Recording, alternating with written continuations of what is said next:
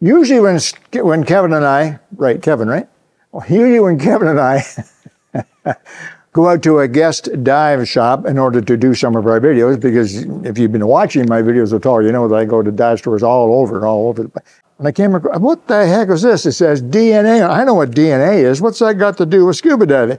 This is actually from divesoft.com. Kevin will put up a thing there.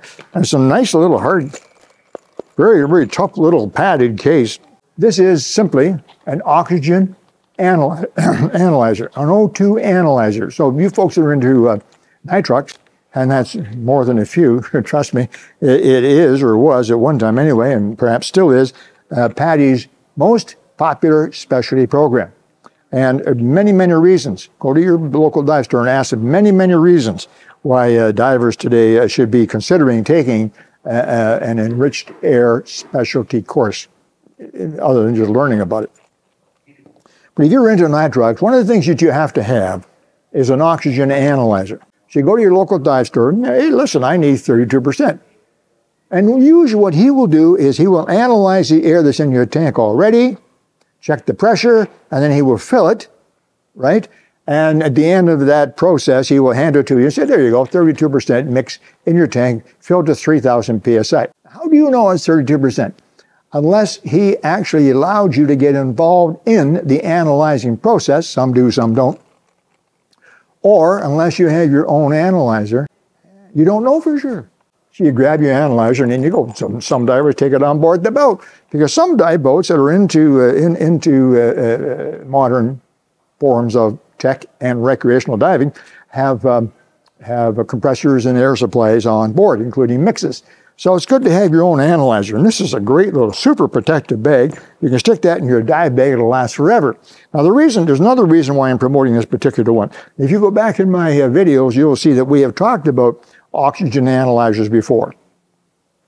And in those videos, I showed you a particular example. It happened to be one called the Analox 2, and it was very, very popular, but unfortunately it's not available anymore. So I thought this was a good opportunity to mention the new DNA. Comes in a great padded box, comes with a lanyard, comes with a carabiner. So you hook a carabiner on here. There's a place to hook a carabiner right there, carabiner. So you can attach it to your dive bag, inside, outside, whatever you want. And really, quite frankly, it's the easiest thing in the world. All you need to do, this is all in the instructions, of course, is open the end.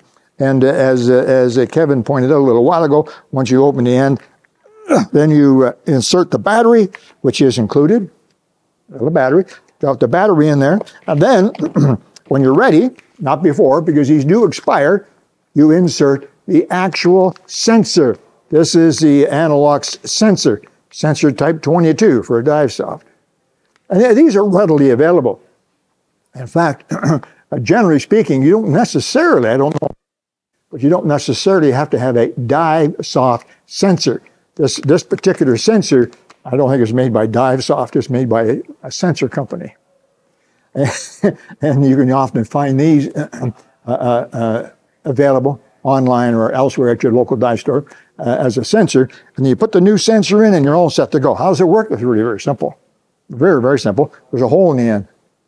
And all you have to do is get some of the air from your tank, from your mix, into that hole, which you can do by turning the valve on gently. Now, you know, and a lot of force coming out of there, just steady flow of air. Put that hole up against the discharge hole of your tank valve and hold it there. All of this is in the instructions. This is really a very simple process. Now, if you want to, you can also pick up, here's another, these are cheap too, 10 bucks. You can pick up this little sensor, which is a very common type of sensor, and that plugs into that hole, O-ring sealed, okay, like so, and then it has a much smaller hole, and you can put this right against the valve opening, turn the air on very, very, very gently, and you don't waste as much of your mix. Without using this, it's a big hole, and there's a fair bit of air coming out. You may actually lose a couple of hundred PSI of air before the sensor gives you its reading. And they're about the same price as the old Analox too, a couple of $300 in that area. It depends where you buy it, of course, but they're extremely compact, very rough. Now, one of the nicest things about this is you notice that there's no display on here. There's no light, no flashing, there's no readout, no display, unlike the Analox. So how do you know what the mix is? It's really very simple. Your phone, your smartphone. That's why it's called the smartphone. You punch in the divesoft DNA, just hit the button.